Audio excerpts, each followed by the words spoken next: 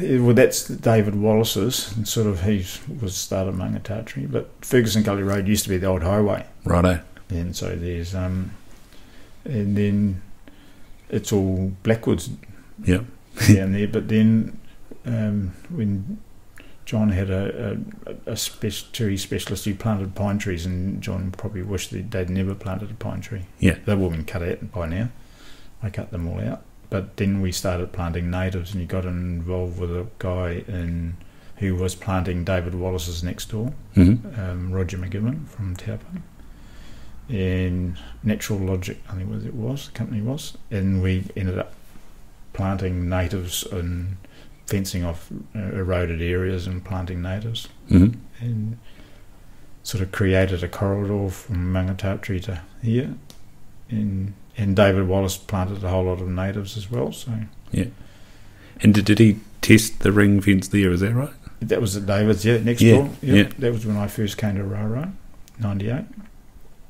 Yep, 98. So he planted natives, and then I don't know. Well, I would have planted probably 40,000 natives in the time that I was at Raroa, and they're all quite big now. Yeah, it's good, some good areas, and all the pines have been taken out, but I think they might have replanted them.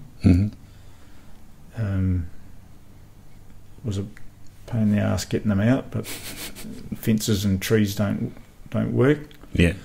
So we had some paddocks out we did it over 2 period. We had a bit of strife with one of the guys on the road that wouldn't let logging trucks past at 8 o'clock in the morning, and so we did it over 2 summers rather than 1 summer. Yeah. But financially they were good in the end, but John would have, I think if he had done it 10 years later, he wouldn't have planted a pine tree and would have planted natives instead. Yeah. And the blackwood, what? They were like a weed.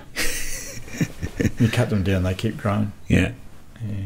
But they were along the road. Yeah, they were just like a weed. Yeah. Yeah.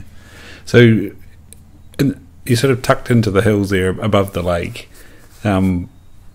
What sort of, with the contours and the dams and the lanes, what sort of things do trees provide deer farming? The shelter. Deer needed shelter from prevailing winds, from sunlight really as well. It was pretty well established also with big plane trees around the farm, and anybody else probably early on would have cut them out, but because they were in the middle of the paddock, but they were great shade. But when they first started Raroa, they put fencing not right on the boundary around the outside, so they put them in like the river. There's a stream around the back, and they planted all that, and then along the road, so they didn't actually take the deer fence right to the boundary, and so he planted a lot right from the start. Bit of riparian planting that we did back in the 90s rather than now, what people are trying to do now.